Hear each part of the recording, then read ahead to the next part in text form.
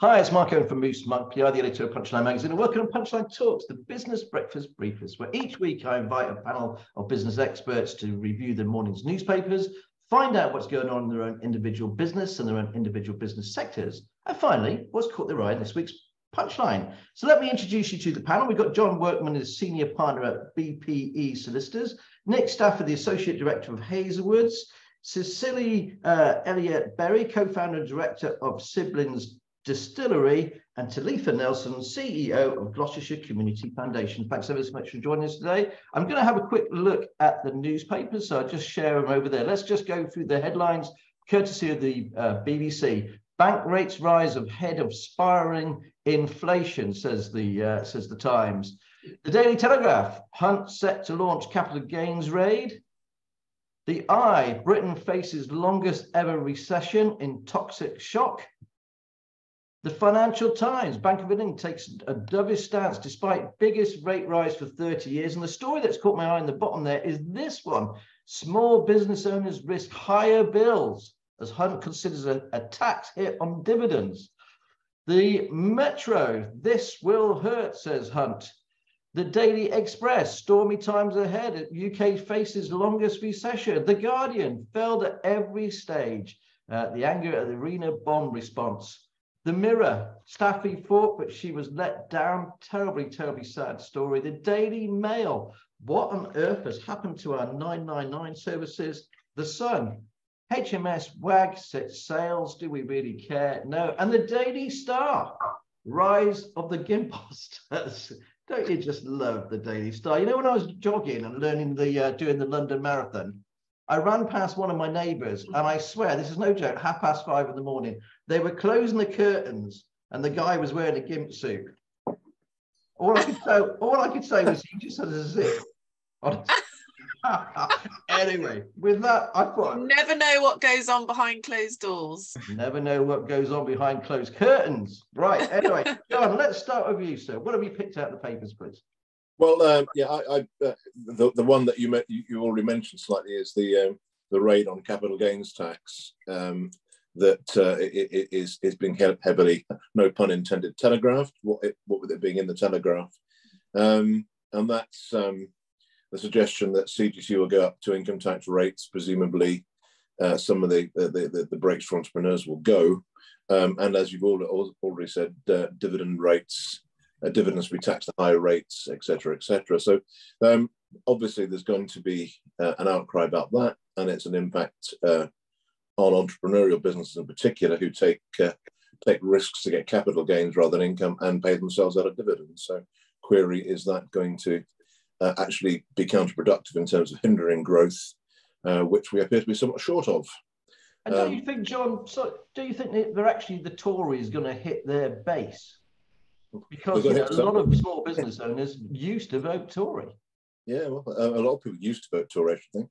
But I think you've got to hit somebody. And I don't buy that the whole of the budget black hole's got to do with Liz Truss. So pathetic though it was, it hasn't caused all of this. But there is a hole. I personally, and I hate to say this, I mean, would rather pay a bit more tax and have better services. But yeah, is it going to hit growth? There's an interesting point about small businesses and entrepreneurs, and it's, have we got too many of them? Interesting question. Because if those people actually worked with other people, collaborated, shared resource ideas, etc., etc., they'd be easier to fund, easy to support. How many small businesses do we really, really need? I mean, there's billions of them. One man and his dog is a small business. Well, what's that doing for the economy? What if they work with other people and created a bigger business, creating more jobs? So I'm kind of agnostic about that. I think there are too many people who think they can run a business and can't. Well, we all know lots of people, we all know lots of people who can't run businesses that do. I often think, oh my goodness, you can't even explain your business. How the hell can you market it? But hi there, good morning, Silly. Lovely to see you. You got your mic off now? Hello, we'll get there in the end. We've had a few techie problems this morning, but it's lovely for you to join us. Thanks ever so much for joining Punchline Talks. We're just working our way around the newspapers at the moment. Let's go over to you then, Talitha. What have you picked out from the papers, please? Thanks, John. Well, it's all doom and gloom out there, so we've got to find the golden nuggets. And I have to say, Martin Lewis is a shining light amongst all this, trying to give us hope. But he's actually given us a stark warning, as 40% of over £400 energy vouchers go unclaimed. Essentially, the government is obviously giving us some of these rebates. There's 25 million sat there unclaimed. It's whether people know how to claim it, know it's there. So I think if you do a simple Google and educate yourselves about how to get hold of this money, it's going to be absolutely vital for people. So we can't allow monies just to sit around, because otherwise they end up disappearing off to some government pocket somewhere and going into something else. But yes, so it's a really important piece around claiming every bit of money you can, because actually the reality is you have to earn over £45,000 as a couple to actually pay your bills. So there is ordinary 2 working people in families that literally cannot afford to feed their children. So this is incredibly important. Things like this don't go unused. Okay, what else have you picked up, Talitha? Well, actually, the Spanish minister urges Sunak to commit to climate crisis fight. I'm slightly embarrassed about this government not committing to their own manifesto. And I think sort of trying to dodge COP as the fact we're supposed to be the hosts is a bit embarrassing. I just think it's all a bit embarrassing. You know, we all know, I mean, it's saying that Europe alone has risen in temperature dramatically about, I can't, just scrolling through what the percentages are, but essentially, you know, we can't deny that the climate, there's things going on and we need to start working on it now, and that we need to get behind it. And then sort of saying that Prince Charles shouldn't be going along. Well, it's all got a bit embarrassing. And I think, you know, the rest of the leaders are urging us to get our houses in order and stop flapping about and start showing some leadership. So I think the climate change and COP is incredibly important. We have to have these conversations and we must start making pledges, but not just pledge, actually get on and do something. I'm actually surprised you're only slightly embarrassed about our government. I mean, I'm completely embarrassed. Well, I'm apolitical, remember. I'm not. I know you are. I know you are. And I can't be political in my role. I'm completely embarrassed about our government. I talk to my friends overseas. It's just shameful. Anyway, right. Nick, what have you picked out from the papers, please, sir? Well, hi, good morning. Yes, this morning I picked up The Guardian, and the article that I picked out, it kind of follows on from a couple of the comments we've had. But as you can see, it's actually quite a small section of the paper, but it's all to do with the proposals that the PM's looking over to consider extending and increasing the windfall tax on oil and gas companies. And this is obviously in the wake of those businesses having just had a very successful year, profits being far in excess of what they were originally forecast, and the government in the position of needing to balance its own books. So where can it go to do that? Potentially go to those successful businesses that haven't necessarily suffered as much in the last 12 months. And obviously the energy industry is one of those. But as the article really goes on to state, those businesses that have achieved those profits, their shareholders are putting pressures on them in the wake of these kind of murmurings of additional tax to take their monies elsewhere and invest it in other countries. And important things that it outlines is, you know, they're looking at investment to secure Britain's energy security. And obviously we have an increasing energy need, and weighing it up as well with our need to be think of the environment in our use of fossil fuels or not. It's a very difficult line to tread, and balance required on all the different aspects of it. But you know, the figures we're talking about, it's billions of pounds. We're talking about recovering up to 40 billion over the next 5 years. So, okay, yeah, lots to think about there. I'll tell you what, Nick, let's go around the panel quickly. Everybody, should we? I'll start with you, Cicely. Sorry. Cicely. Goodness gracious, Cicely, I'll start with you. Should they get the windfall tax? Yes or no? Yes. John, yes or no? Yes. Talitha, yes or no? Absolutely. We're the only country that doesn't seem to have done that when the whole of Europe has. Nick? They should. They've already introduced something, but it doesn't appear to be working. So I think they need to increase what they've done. I think they make so much money. They're just rolling and rolling it. They Oh, got it on absolutely. their beds. They got it on their beds and they're making money angels. Absolutely. That's what they're doing. Yeah. I mean, we're 50% renewables now. We could be 100%. It's a quite simple model. I mean, I won't go into it, but, you know, we're going to have to move on and move forward. And that those windfall taxes should be going into making us completely independent on renewables. What I'm just really impressed that Nick has bought The Guardian for £2.50. I think he's frozen again. Anyway, let's go. We'll move on to Cicely. Very good. I've got a problem. It's too early. Cicely, I'm very, very sorry. Okay, what have you picked out for the papers today, please?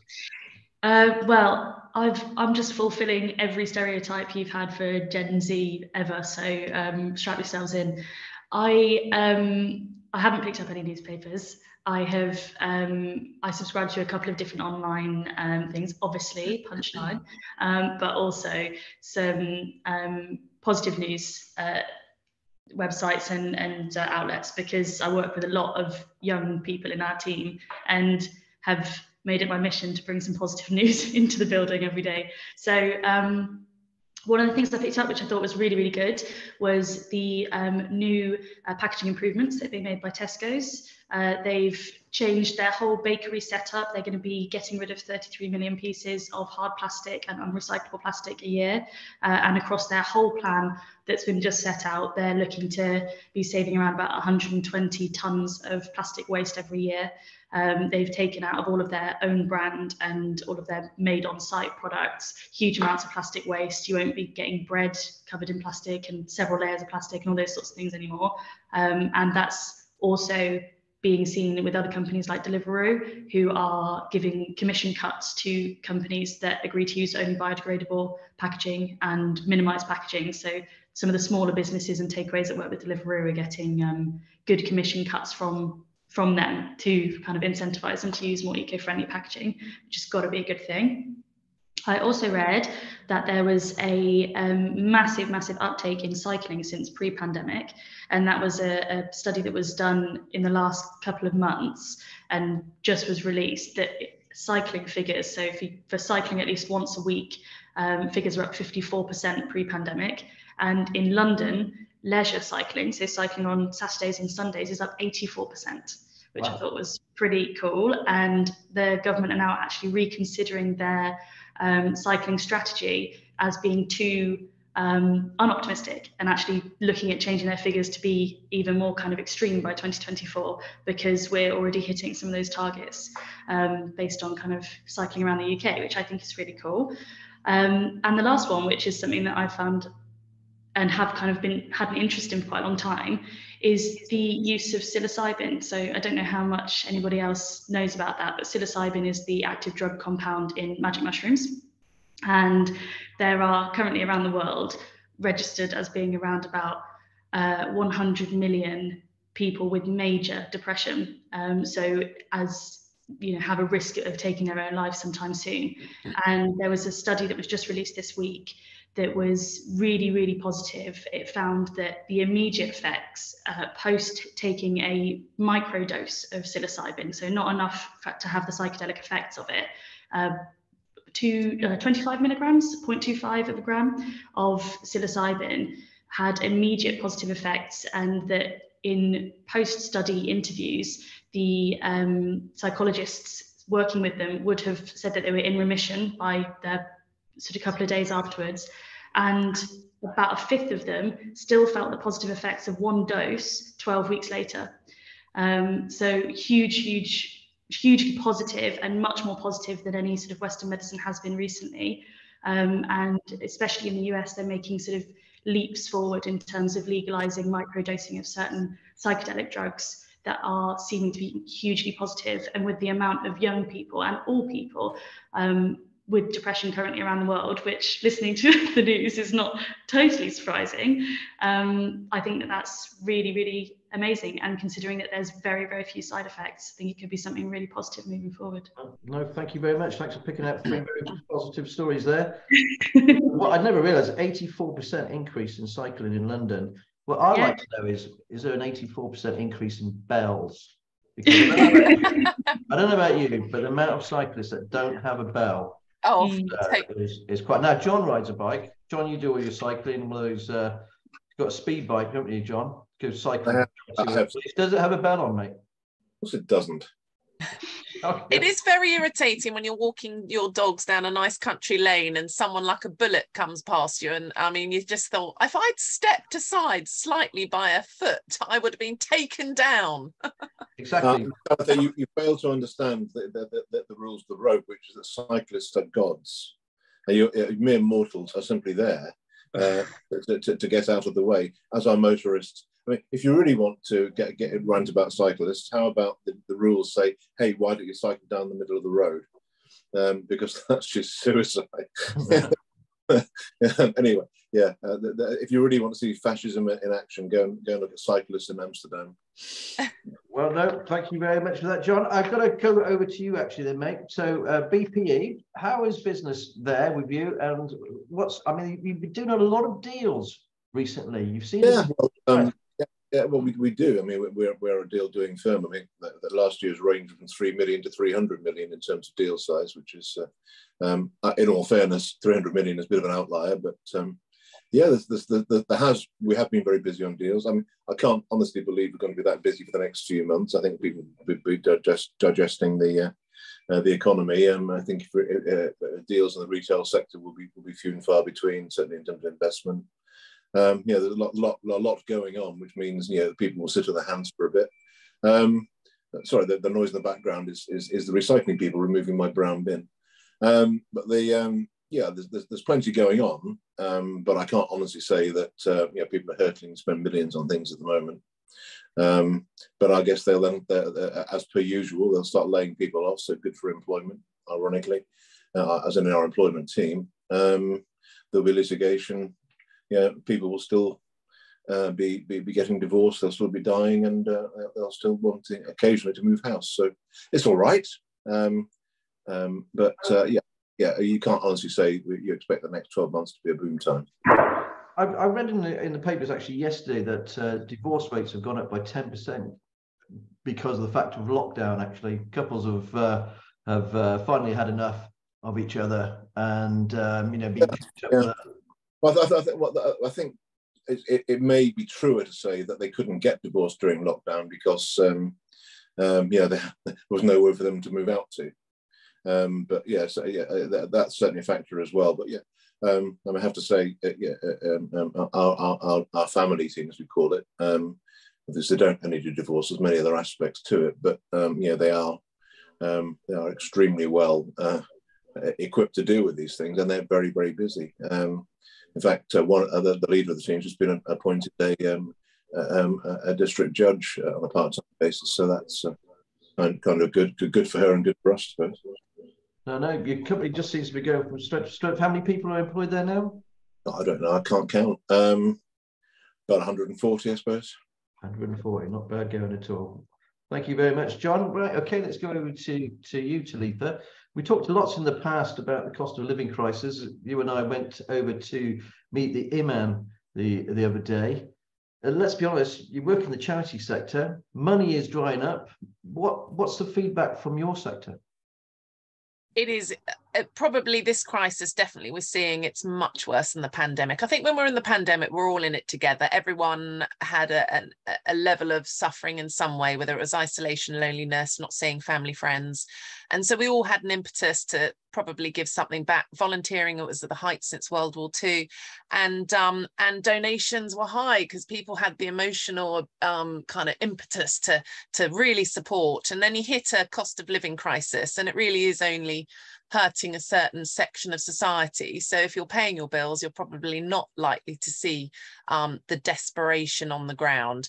And I think what's happening, and there's two sides, donations have gone down. So for example, example, a food bank has got 4% donations coming in compared to 30% in 2019, but their need has gone up 55% in the last 2 months.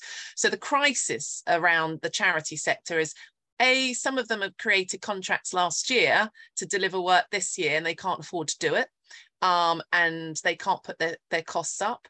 The need is skyrocketing on all levels, from basic human needs up, and the money's just not coming in. So there is, I guess, the first time probably in history we may be starting to lose some of our vital charities. I guess if you think of the social fabric of society and the protection we all have, you know, the NHS, the doctors, all the systems around us, the only reason they function the way they do, and I know they're under pressure, is because our charities pick up the pieces. If our charities close, and our charities that do all this incredible work that most of us don't notice, we will feel it. We'll feel it on our pockets. We'll feel it on all of our services. Our NHS would probably crash. So our charities are absolutely vital, and supporting them is vital, whether it's through donations and funding or whether it's through volunteering. So the CAB are taking 2 debt calls a minute.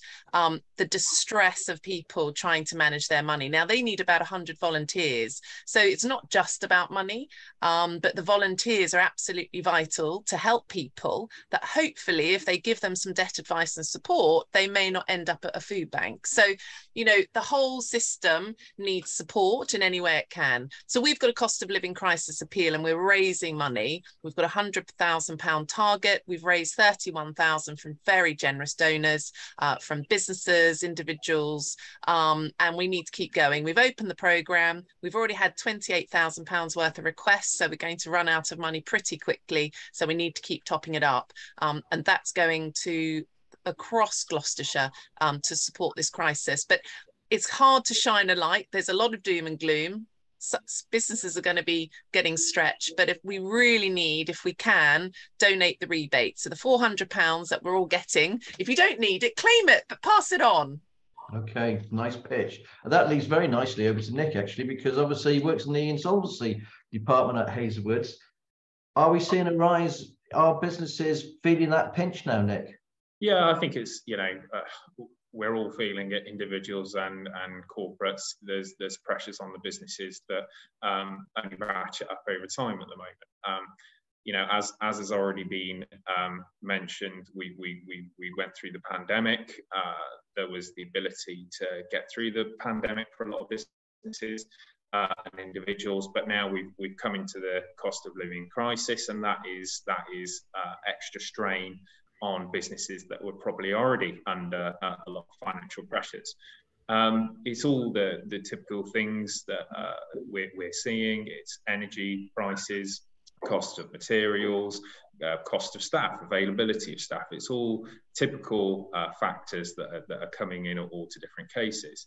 And I guess the kind of the point that's the key one is, at what point do a lot of these businesses or individuals, you know, come to breaking point? Because there was support offered throughout the pandemic, but you know, there's not really anything there now offering that kind of level of support. Obviously, there is with the energy, which has been mentioned with the vouchers, and I think the voucher thing is that's very much targeted at the poorest in our society with their prepayment meters, and it's whether is there an understanding gap that they need to claim those kind of those vouchers as soon as possible. So there's pressures on all of us. The odd thing is that when you look at the insolvency statistics, certainly for corporate entities, we're around about the level that we were at back in 2019. You can't really compare to 2020 and 2021 because the government took steps to limit the amount of insolvencies over that period. So we're certainly not at the stage where, you know, compared to historic levels, it's incredibly high. Whether that's going to change and increase over the next 6 months, if you believe a lot of the news we get, then that may well be the case. We might start to see an increase in formal insolvencies. It's really a case, I think, of how long can people keep going feasibly and with their business and business levels. Certainly, if more pressures applied, we're going to see an increase in insolvencies, no doubt, I think. Well, I just and I saw tell you what, Made.com have gone into receivership yesterday. I didn't expect that, businesses like that. No, that's been... Sorry, who was that? Sorry? Made.com just went into receivership yesterday, yes, I think. yes. I didn't expect that. Yeah, and that's obviously a very big business, and that one I believe is PwC are going to be appointed administrators. I think Mark, you did an article earlier in the week, didn't you, about it? But so there will be businesses that the expectation is that everything's perhaps going okay, but then at short notice, the same old adage that almost every insolvency practitioner would tell you is, try and take advice as early as possible, because if you take advice early, there might be options available to you. If it's done at too late a stage, unfortunately the only option may be to cease trading. And it goes back to Cicely's original story, or from the newspapers, about the mushrooms and stuff, because it's all about mental health. If a business crashes, if a business falls down, that's your mental health, that's your family, that's your mortgage, that's everything can come crashing down around your ears. It's heartbreaking. You build something up. Cicely, let's come over to you. Let's talk about Siblings Distillery. How long? Okay. You're one of the founders of the company. How long has it been going now? A very long time, it feels like. It's been going for 8.5 years now. We launched in June 2014, so 8 and a bit years. Because you guys, it's all family business, and you're all quite young, if I remember rightly. I think I met you around 5 years ago at BBC Radio Gloucestershire studio. So yeah, if you don't mind me asking, how old were you all when you started? I was 18, my youngest brother was 15, and then Clarice was 19 and Felix was 21. Wow, and do you all get on? Yeah, amazingly, we do. We are very lucky. We know that we're very lucky because we do all get on. Our parents always ran businesses together, so we had that kind of blueprint of understanding what is worth arguing about and what's not. And if you want to get anything done in a family business, you've got to realize that 90% of it's not worth arguing about. And yeah, we're just, we go on holiday together when we're not working. So, we're weirdos, we appreciate that. But we find that we work together really well as a team. And, it's in times like these when things are very, very hard for almost everyone. Having your family around you and working with your family and knowing that they're all on your side. I can't imagine what it would be like to work in a business where things were really tough and the rest of the team wasn't in your corner all the time. I think that seems crazily tough. So we're lucky. And some of the good people leave. At least you guys are all in it together. You could have there's no getting out. There's no getting out, no. So how big a company is Siblings Gin now? How much do you produce a year? How many people do you employ? What's the turnover? Let's start there. Oh gosh, now you're asking. We're tiny. We're still really tiny in terms of people, but in terms of output, we've grown over the years. So we're still a team of 10 in total.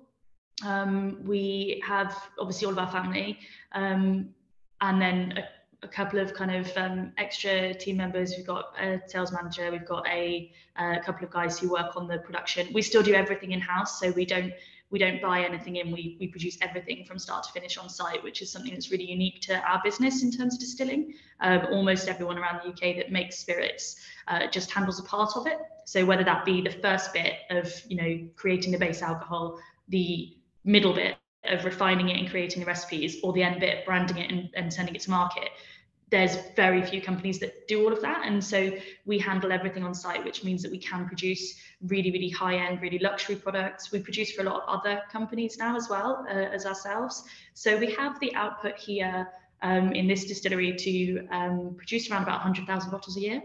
Wow. We really work at different rates throughout the year, because obviously for us, January, February are super quiet. Now at the moment, the run up to Christmas is really busy. But yeah, we've taken on and kind of diversified, and that especially, due to the lockdown, we went into making mass ethanol for the local police, NHS trusts, care homes, and stopped making spirits altogether for a little while, and then went back into it as kind of things, the world woke back up again a little bit.